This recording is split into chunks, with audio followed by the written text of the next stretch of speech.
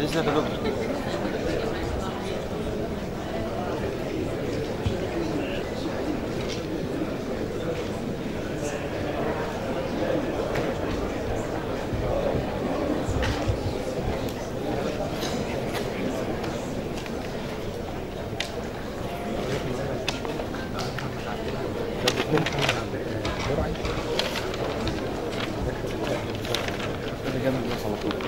جنب الباب على طول. دكتور جنب الباب على طول. ماشي اوكي. تعالى عشان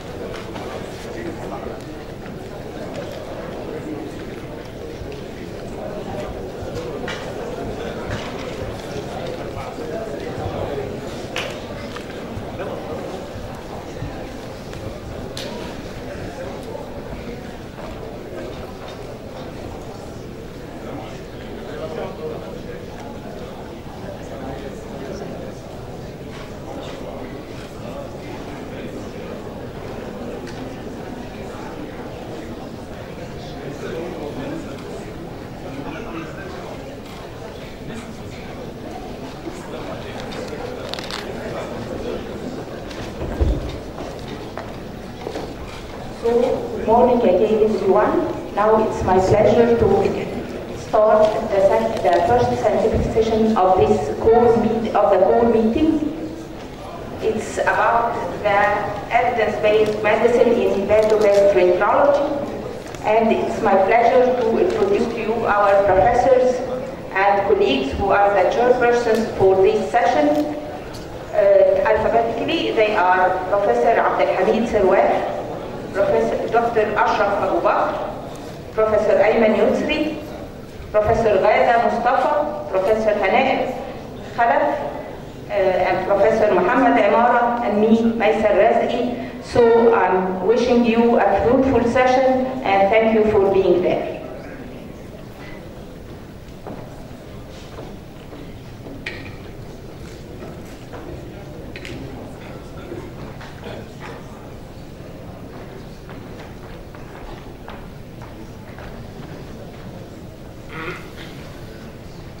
It is my pleasure to start this very important session, which is based on evidence-based medicine in gastroenterology. And it is my pleasure to introduce the first speaker, Dr. Mohamed Abdelaziz Metwally, who will be speaking about evidence-based medicine, medical practice in gastroenterology, how to apply. Dr. Mohamed. شكرا جزيلا. بسم الله الرحمن الرحيم. I would like to thank the organizing committee and I would like to thank the chairperson and يعني شكر خاص للأستاذ الدكتور أيمن يسري للتقديم الجميل. I will start with this morning team round, and a junior resident was asking a question: should we give to this patient who presented today with hematemesis triglyceric acid, which is available as a cyclocapron injection, as it is an anti-fibrinolytic drug that will stabilize blood clot and prevent its fibrinolysis, and this eventually can help in stopping bleeding and prevent recurrence of bleeding. This is the usual question that arises in the morning meeting during our round for patients. So the consultant should answer. Is it yes? Is it no? Is it another answer? I would like to just get a feedback from you. Who will answer yes?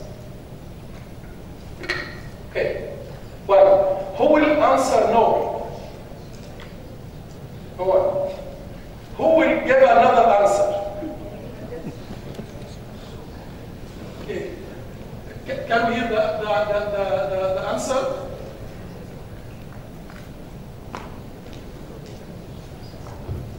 For myself, I know it is not documented that it's evidence-based to give tranexamic acid and even vitamin K as a routine in case of hematemesis, but there was literature before mentioned that there is no harm now to give it if it's available and cheap. is my opinion. Okay. So, this is the concept of our talk today, how to obtain a fish. Maybe your son asking you to bring him a fish. There is two options to bring him a fish. The first one is to bring him a very big fish and giving him to him.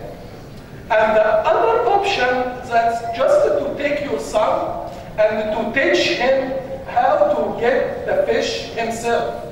This is the concept of answering your junior resident, how to get an answer for his question himself from the evidence.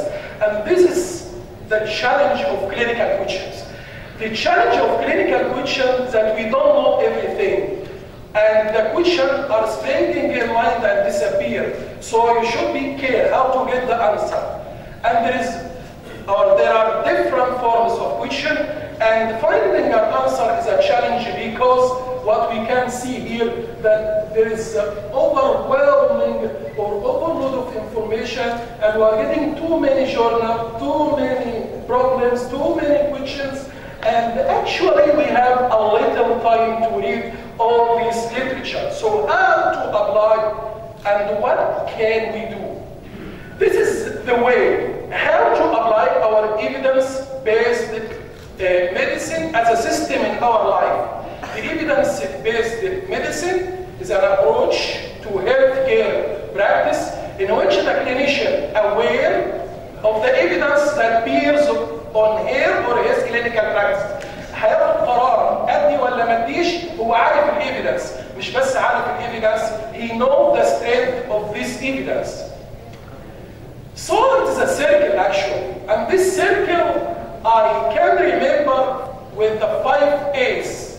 The 5 A's is starting with ask, and then acquire, and then appraise, and apply, and lastly assess.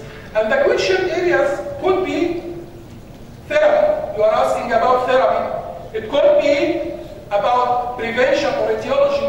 You can ask about diagnostic test. What is the sensitivity of this diagnostic test to use this test or to use this test? And what is the prognostic factor? Is it a good prognostic or a bad prognostic? So we have areas for questions. And now we will start with the first thing to teach to your resident. How to formulate a question. He's asking a very good question. How to formulate it into a searchable question to get an easy answer. There is a specific knowledge for clinical decision have 4 essential components. لما اجي اكون الكويشن ده, which is the simplest way, is to put it in a form with 4 components. The first one is the patient. ايه نوع العيانين اللي انت بتدور عليهم؟ As in this question, patient with upper GI bleeding. The intervention. What is the intervention you will ask about in this situation, tranexamic acid? And then, do you want to know the comparison with placebo or with other drugs? This is a comparison. And what is your question? Is it about the stopping of bleeding, or about the mortality, or about what? So this is the outcome. So you should put it in this format. This is what is called the PICO format. So this is a simple way to put a PICO format. And I will give the same example. So the B stands for upper GI bleeding, the I for tranexamic acid, the C for placebo, and the O for bleeding stop. And the question will be, in patient with upper GI bleeding, is tranexamic acid better than placebo in stopping bleeding? He asked now the question. How he will get an answer? Just you can go to the Google, write PICO PubMed, you will get the site of PICO PubMed. If you are getting this site of PICO PubMed, you will find the 4 cells or 4 areas, and you can write in these 4 cells. You can write here in patient or a problem, upper GI bleeding. You can write here in the intervention, tranexamic acid, and you can leave the comparative because it is optional, either against the placebo or against the other drug, and you can leave the outcome later on. And just you will click the submit, you will get 44 articles in the midline that are discussing this area of upper GI bleeding with tranexamic acid. So it's difficult to get RBVs 44, so you can just go to this area, the TBL, and just doing a click like this, you're just getting the conclusion of this article. You can just hide this one again, and going more in details for one of these articles, the abstract, you can read the abstract for that. You can hide again, and if you want to even reach to the full text of this one, you can just click the full text. You are getting the full text, you are getting the abstract, and you are getting, if it is a free, where you can get the free full text.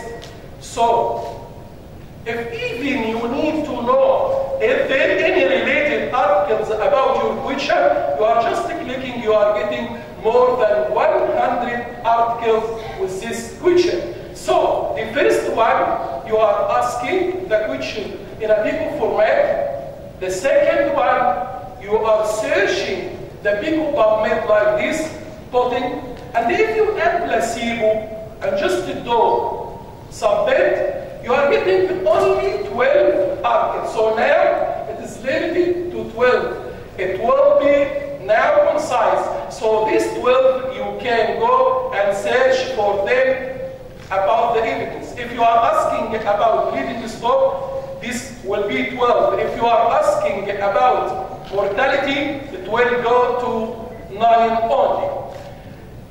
Another area you can put, and it is very nice, the same as using the Pico format, put it in what's called the TREC database site. The TREC database site is a very nice site because it leads also to classification here for the article. Is it guidelines or it is primary original articles? So now you ask the question in a Pico format, you got an answer.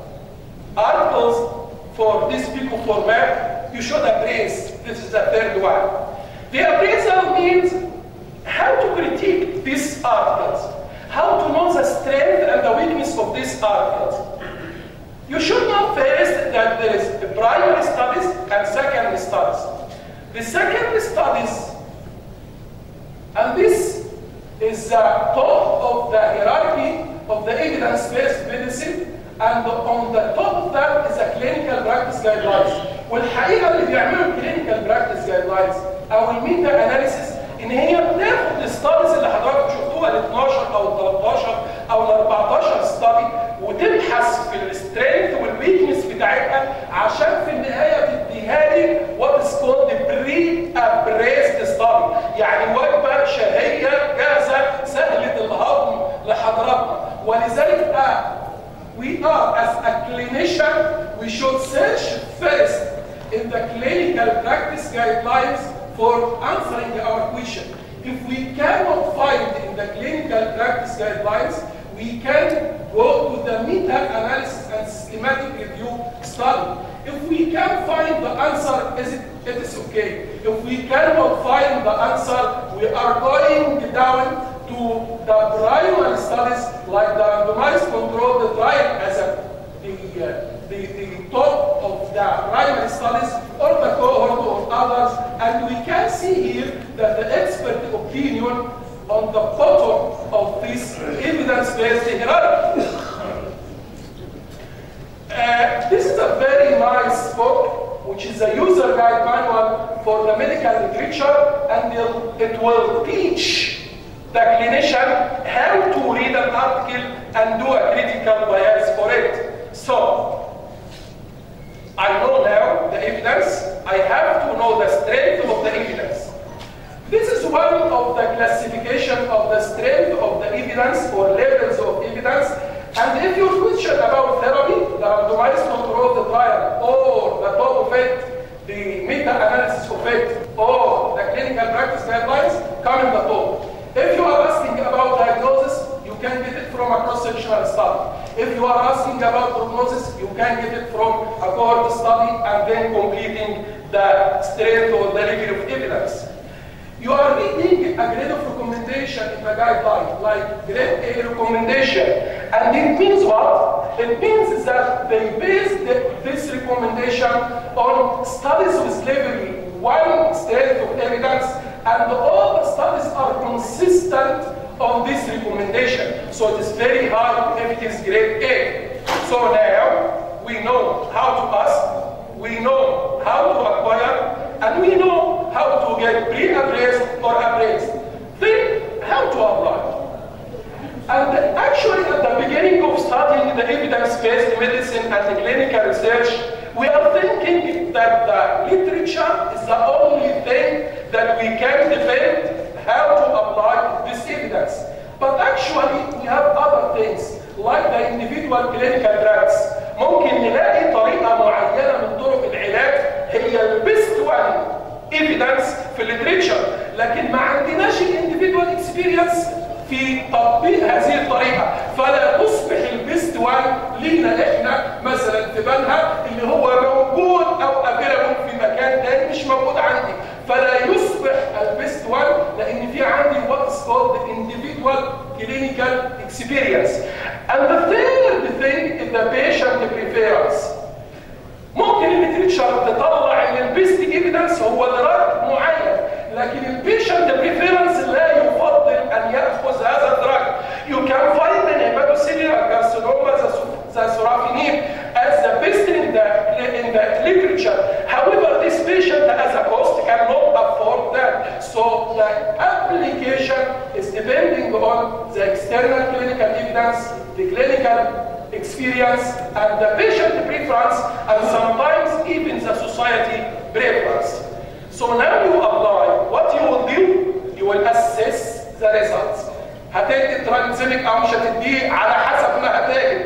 لازم to assess your patient after that. And if you got another question, you should ask this question again. So, what is evidence-based medical practice? ده مش علم في الراس. This is not just a book. It is a lifelong, self-directed learning in which caring for patient leads to the search for, and this is the one, critical appraisal. This is the second, and the incorporation into a practice of a valid and clinically important information about diagnosis, prognosis, therapy, and other health and healthcare issues. So, also, although the evidence-based medicine appeared in the early 90s by Jordan Gayat and David Sackett, however, this is coming from our history, and this is الحسن بن الهيثم في كتاب المناصير بيتكلم عن critical appraisal وبيقول يعني ممكن نص ربع دقيقة.